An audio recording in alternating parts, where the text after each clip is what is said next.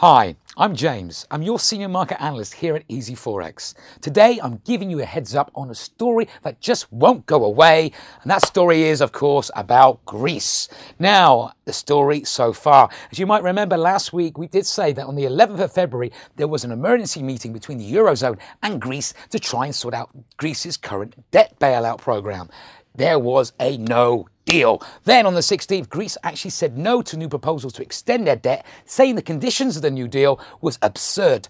Now, we are approaching a deadline of 28th of February. This is when Greece's current debt bailout program actually expires. However, the Eurozone has said to Greece, you have until this Friday to accept a bailout extension. Now, what are the potential scenarios? What are the outcomes of this current event going on around us?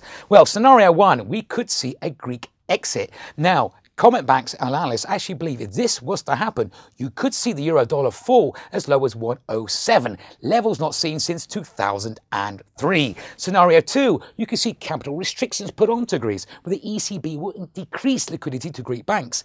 Barclays analysts say if this actually could happen, they could see the euro dollar fall as low as 1.1098. Scenario number three, we make a deal at the very last moment.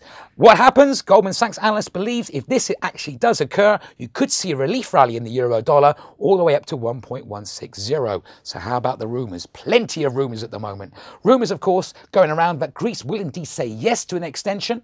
If they don't and they default, there's rumours that Russia or the United States could actually jump in and bail out Greece. Plus, there's a lot of concern and rumours going on about how the Eurozone feels about this current situation. They're scared that if Greece does indeed exit, you could see pressure on the likes of countries from Spain and Italy doing the same. So what to watch on this event? Of course, we have the euro dollar, but I would also suggest keep a close eye on the euro pound, trading at levels not seen since 2008, and the euro yen, always a potential good mover, especially when recently we have a Bank of Japan representative saying that any further stimulus in Japan will be counterproductive.